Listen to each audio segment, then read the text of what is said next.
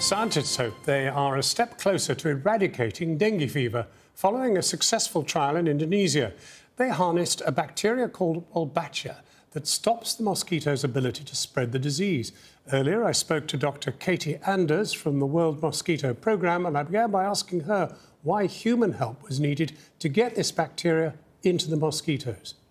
So Wolbachia exists in more than half of insect species, but unfortunately not naturally in the Aedes aegypti mosquito, which is responsible for transmitting dengue and other viruses. So it had to be helped along. So years of laboratory work went into getting the Wolbachia bacteria into Aedes aegypti mosquitoes.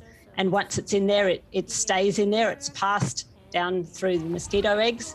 And when we release those into the wild, they breed with the other mosquitoes, with the wild mosquitoes, and Wolbachia establishes itself in the mosquito population, in the Aegypti population. So if you find a concentration of mosquitoes that have indeed successfully absorbed this other organism, will that other organism, the Wolbachia, actually then simply infect all of them, all of the mosquitoes?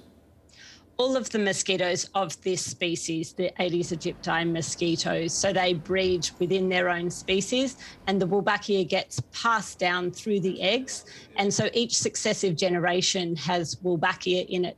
It also has a nifty feature where it stops the wild mosquitoes from being able to lay their eggs, so it has an advantage. It can push itself, drive itself through the population. What exactly is the role of the human in ensuring that this happens in places where the Wolbachia has not yet appeared? It's a bit counterintuitive. Communities have been told for years they need to kill mosquitoes to stop viruses from being transmitted, and now we're coming in and asking them to release them in their neighbourhoods. So it's really key to getting communities behind this work is honesty, transparency, and building that understanding that this is safe and effective. Now, we know that it works in parts of Asia. One wonders, does it work in Africa, for example?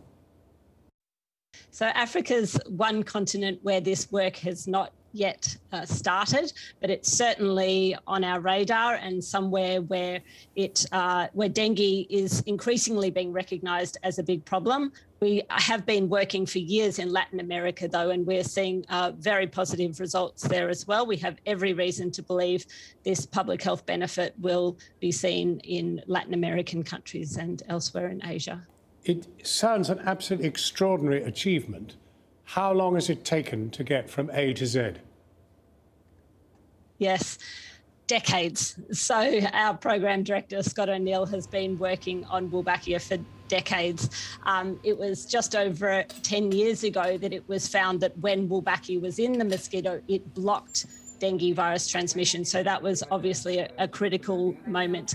And then this trial's been about 5 years in the making and the doing to really show in the field that you can stop dengue when these mosquitoes are established in the population. Can this blessed Wolbachia wipe out altogether dengue?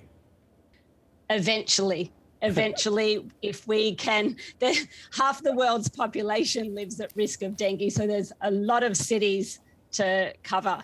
But as we accelerate the scale up of this and support countries in, deploying this over large cities, that is something we can aim for in the future. At the moment, we just really want to bring down those very large dengue case numbers that are seen every year in the tropical world. Thank you very, very much indeed, Katie Anders, for talking with us. It's my pleasure. Thank you very much.